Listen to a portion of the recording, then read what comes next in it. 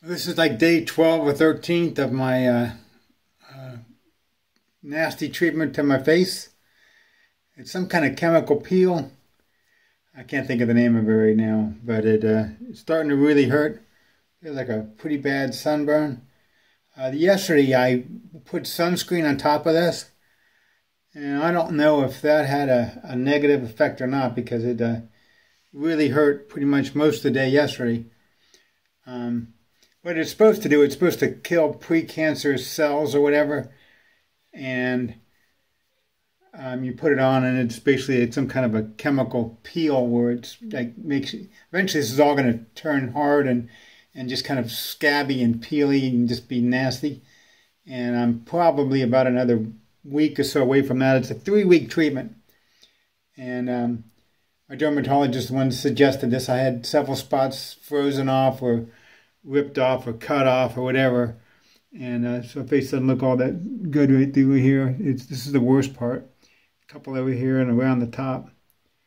But anyway, this is just a reminder, all you young kids that think you're invincible, you're really not. And you should wear a lot of sunscreen and protect yourself from the sun.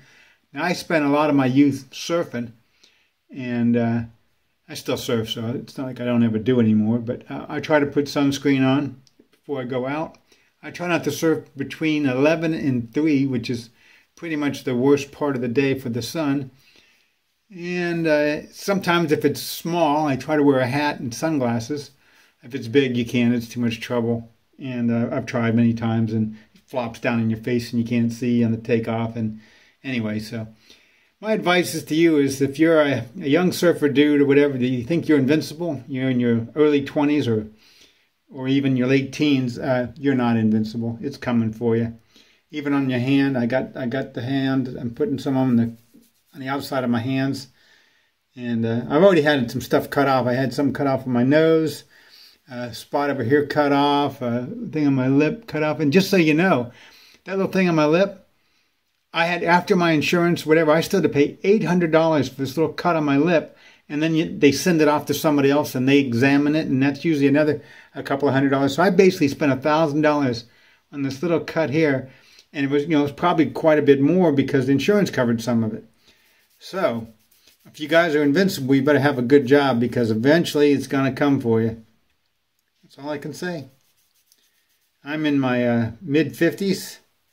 And I actually wore a lot of zinc oxide on my nose growing up surfing. And even with all that, I still had a pretty nasty looking nose. It was all cracked and whatever, and just nasty. I used to always pick big chunks of